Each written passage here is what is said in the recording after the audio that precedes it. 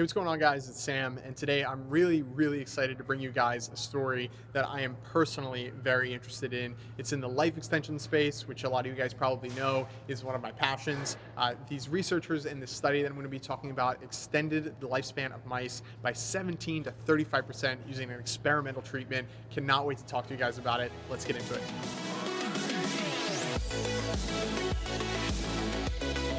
So first off, I want to give huge credit to the two people who conducted this study, researchers Darren Baker and Jan van Dersen.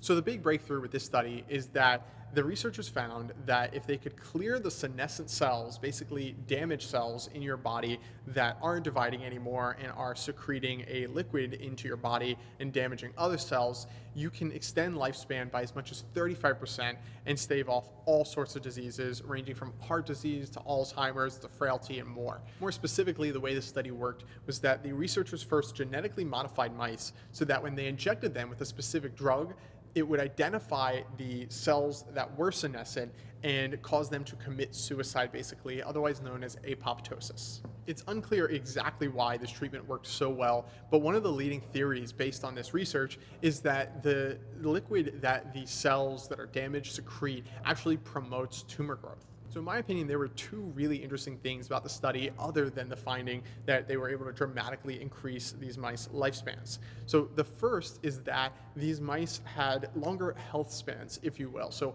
one fear when it comes to dramatic life extension that a lot of people have is that they could get older with these new technologies, but they'll just have a lower quality of life for longer in life. They won't, be energetic at 100 years old. They won't be healthy or happy at 100 years old. And that has always been something that I have been upset with, because if we're going to extend lifespans, we're probably also going to extend the amount of time that you can be happy and healthy.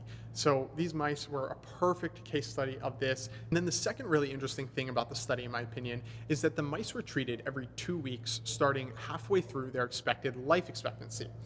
And the efficacy of the trials were only about 50 to 70% of what the researchers were hoping for, which was removal of 100% of the senescent cells. Instead, it was only able to clear that 50 to 70%.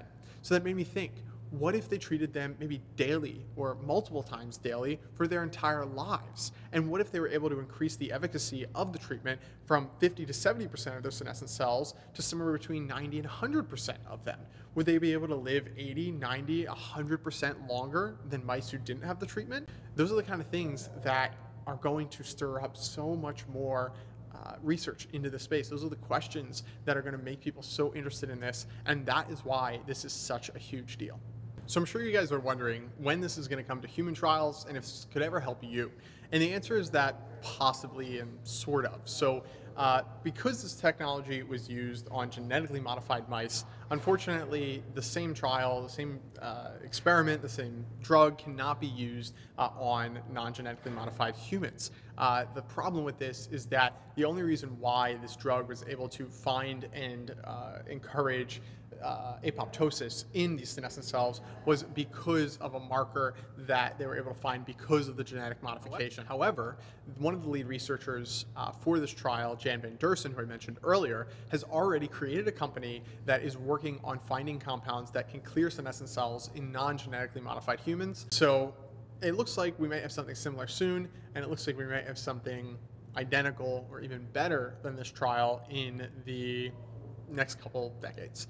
I'll keep it on my radar. I'll try and update you guys. And until next time, I'll see you guys soon. Hope you enjoyed the video. And please do me a favor, support the video, show me a like rating, and I'll come back next Monday with more videos. Just want to throw this out there because I know I didn't in my outro just now. If you have any ideas, any constructive criticism, I hate it, I love it, I hate this part, I love that part, more of this, less of that, stuff like that. I'd really appreciate your guys' feedback in the comments below. Shoot me a message on Twitter.